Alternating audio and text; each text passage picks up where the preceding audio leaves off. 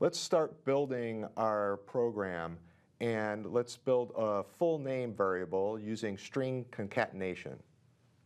Name variable, and we'll just name that first, and we'll set that to Alton. And if we run that, it goes in memory and we can't see it, but we can check to see if it's there. And just echo it to the screen. And we see that Alton is the value of first.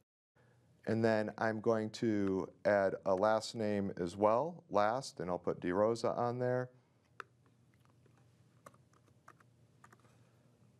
We can run those both, make sure they're in memory, and check what's in last. And we see DeRosa's in there.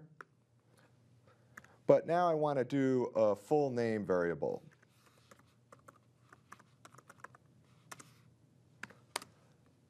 So in order to create a full name, I'm going to concatenate the strings first and last.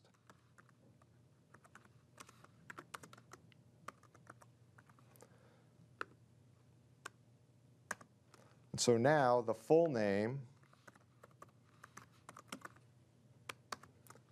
holds both of them together. But we have a problem. We note that the two names are just touching each other, and I don't really want them running into each other. So I need to add a space in here.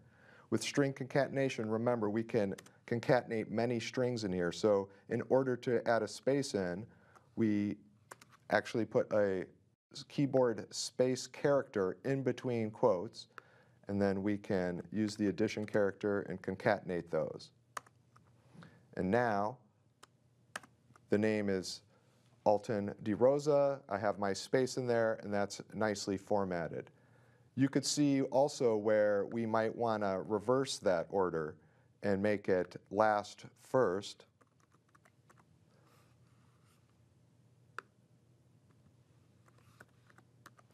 And with that, it's very common to put a comma in there with a space after it, and we can put that into the full name and echo it to the screen and see that we could also format it in a reverse order.